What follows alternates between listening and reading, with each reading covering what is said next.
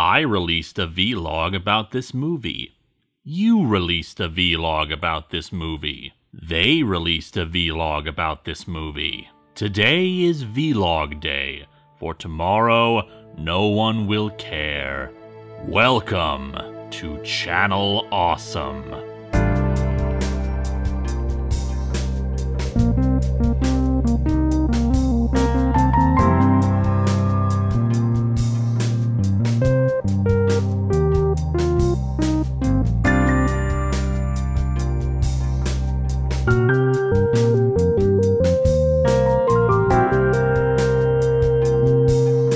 There is much to discuss today, my fellow visitors of the channel. Just remember, we may be a humble community internet radio station, but at least our lives aren't boring. There's drama happening somewhere out there, and if there isn't any right now, just wait a bit longer, and I'm sure it will start up. First, some clarifications from the head office. The Nostalgia Critic has never been dead. The Last Angry Geek has never been dead. Death is a propaganda tool by copyright bots on YouTube. There is not, nor has there ever been, a Smarty. Things do not exist outside of Channel Awesome. Well, except for Molossia, but scientists are still trying to determine if that is real or not. There is not, nor has there ever been, a demo reel. Except as that one April Fool's video done by Brad Jones. He should really make more of those. Admiral Crackers, you're the best. There is not, nor has there ever been, a blistered thumbs. There has been a thumb with a really annoying paper cut on it, though. There is not, nor has there ever been, a nostalgia chick. I mean, a reviewer just for girl stuff. I think we've already established by now that girls do not exist. Speaking of, news from Mars Girl, whose name is spelled with a U, which means she does exist. Recently, she has discovered that there may in fact be as many as 28 more Land Before Time movies. These ancient films, produced through a lost recording medium known as VHS, tell of a time before that which we know now. Dinosaurs may be involved, but dinosaurs can't talk. Or at least, they've never talked to humans. Dolphins, however, have confirmed that dinosaurs talk to them. More on this story as it unfolds. New news from the partisans of Kickassia. You will recall that these are a small but dedicated group of Channel Awesome supporters who wish to re-establish the nation of Kickassia, even though no Channel Awesome producers are involved in this effort, nor do any of them even live in Nevada.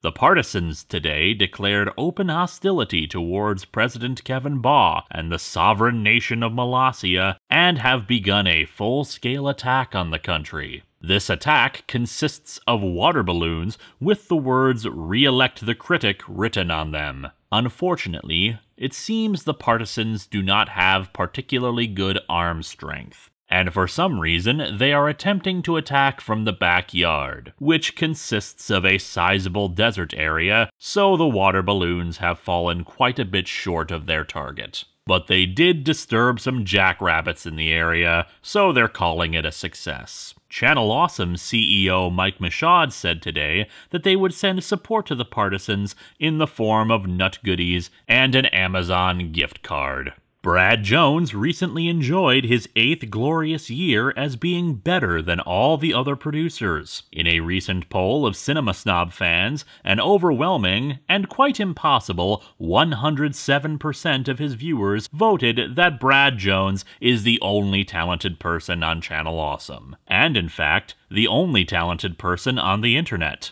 I feel like the internet should be only two things: porn and the Cinema Snob, said one voter. Everyone else is, like, totally gay, said another voter, who we're pretty sure is 8 years old. In a recent announcement, Brad Jones was quoted as saying, "Stop calling me Linkara, it's starting to get annoying."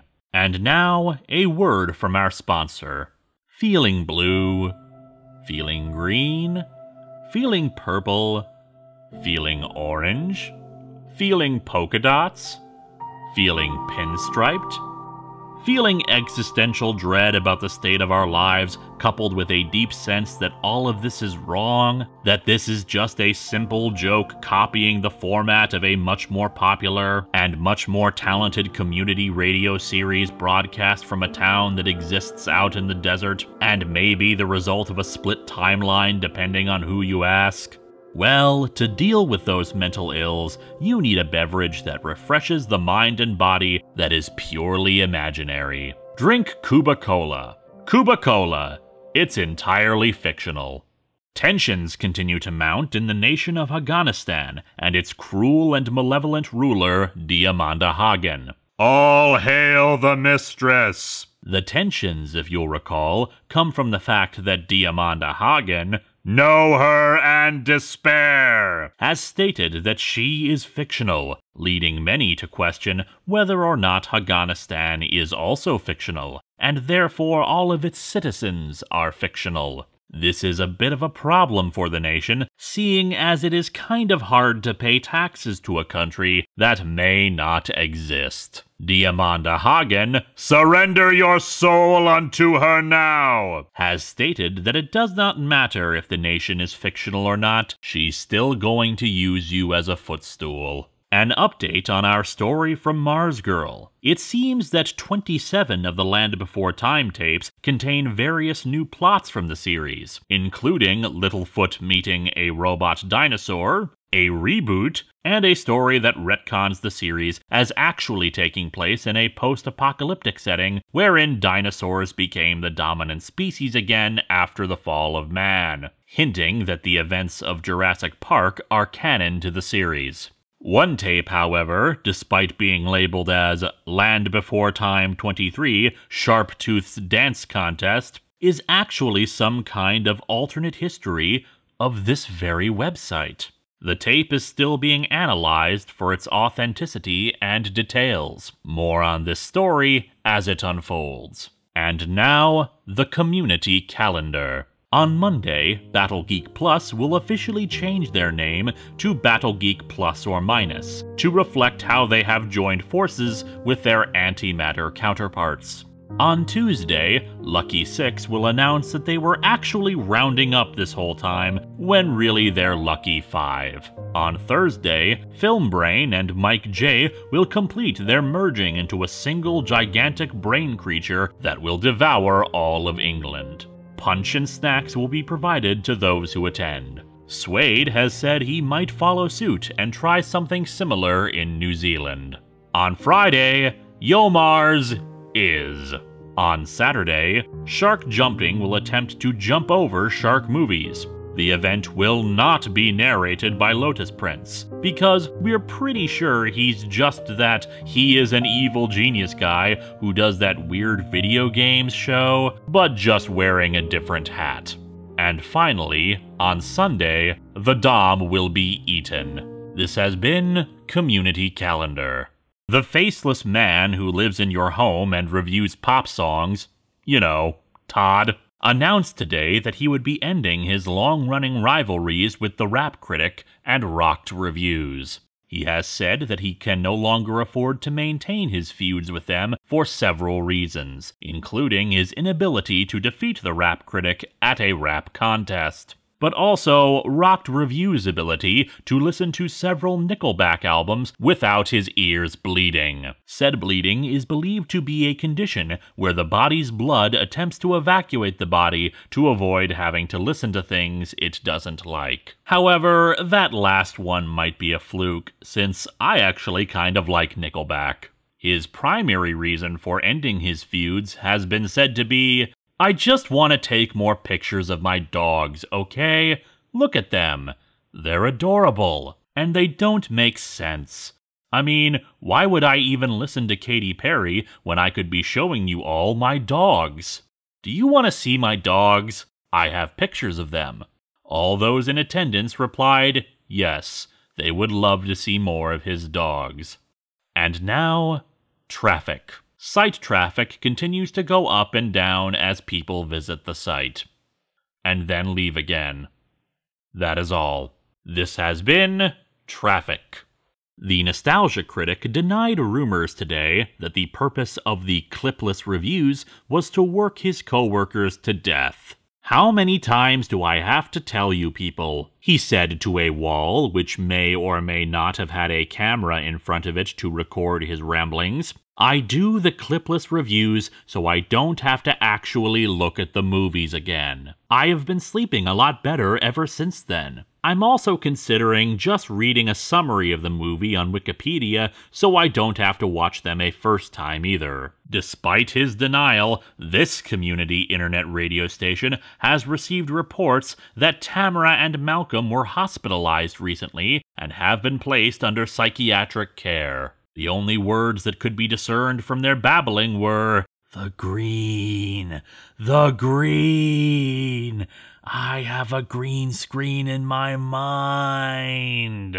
When also questioned about his decision to review movies still in theaters, the Nostalgia Critic replied, "Oh, that's because I'm actually from the future. About 15 years' time, actually. I'm still doing this show, but the movies that are in theaters now have been out on Blu-ray and minidisc for a while now. You heard me. Minidisc is coming back. None of us saw that coming. Kaluna is not real. She is a star that some scientists, including dear, sweet, beautiful Spoonie, with his luxurious hair.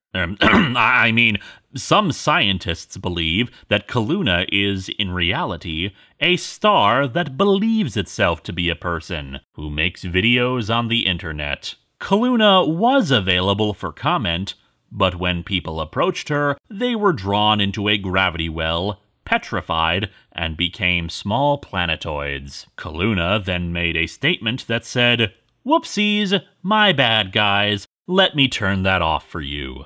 And then she became a person again. Well, to be accurate, she turned into a bottle of laundry detergent and then a few Lego pieces, but then became a person. "I always get those mixed up," she said once she was human again.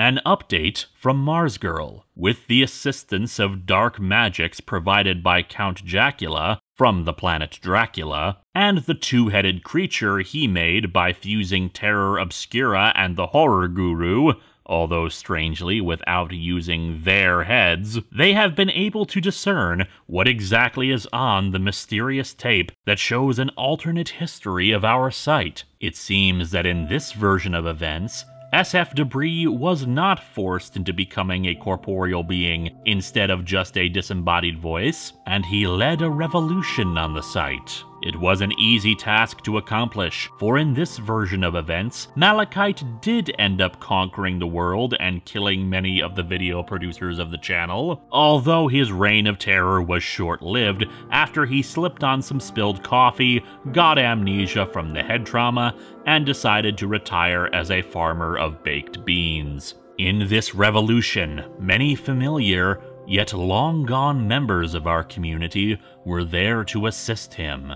Little Miss Gamer was as contemporary as Rerez, emerging from various pieces of technology to answer letters and guide the people. That Jewish guy joined forces with Rantasmo to create a new show about the representation of LGBTQ individuals in Jewish media. Tiger and Leftover Media battled Luke Mockery for the affections of Brad Jones, who survived the battle with Malachite and was still considered too good for us by his fans. Some jerk with a camera put down his camera and instead became a podcaster with Sage, restarting Scam Police under the auspices of their new boss, Ask Lovecraft, whose next decree for podcasting was some kind of fiesta for bars, and how they could be used to summon interdimensional gods who would devour us all upon approach. And the Screen Crashers played their final game with the site itself, its remaining producers fighting one another for scraps to lay claim to the titles left behind by others. Omega and Brandon Tenold each declared themselves to be the new Angry Joe. Sean K battled Sean Faust, the epic fail guy, to lay claim to the lost microphone of Nash, hoping to win Rolo T's affection in starting yet another podcast. That released only one episode and was then never heard from again. And everyone else, like Vangelis and Chris Stuckman, Ross and Ross, Ilnage and Leon Thomas, Dina and the clone of Leon Thomas, and all the others, well, it turns out they were wildly successful without Channel Awesome. They all formed their own website, which eventually bought out Channel Awesome, forcing everyone to change their video hosts again. Many did not survive these various machinations, or rather, they all survived and just got different jobs. It turns out that Sursum Ursa was a Pokemon this whole time, so she had that going for her.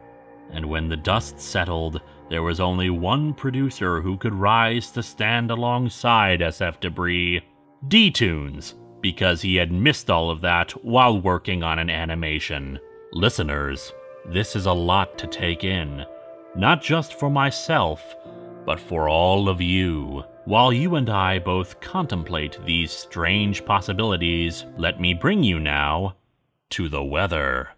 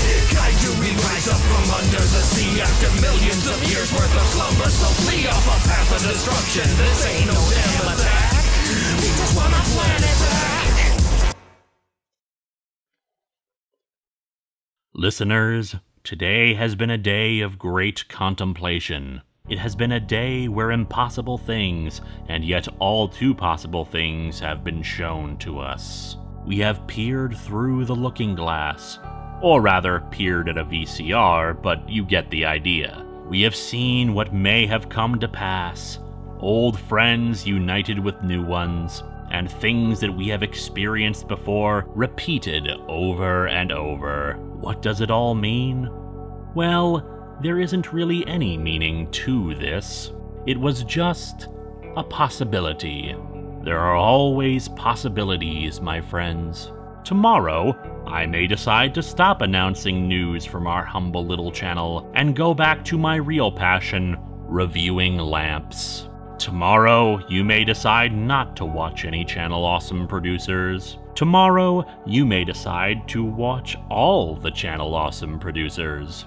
What is past is past. The future may go one way or another. We know only to meet it head on, hopefully prepared to face it. But it is coming. It is coming. But I trust you all to make the right decisions. If not tomorrow, then maybe tomorrow's tomorrow. For now, though, I bid you April Fools, Channel Awesome.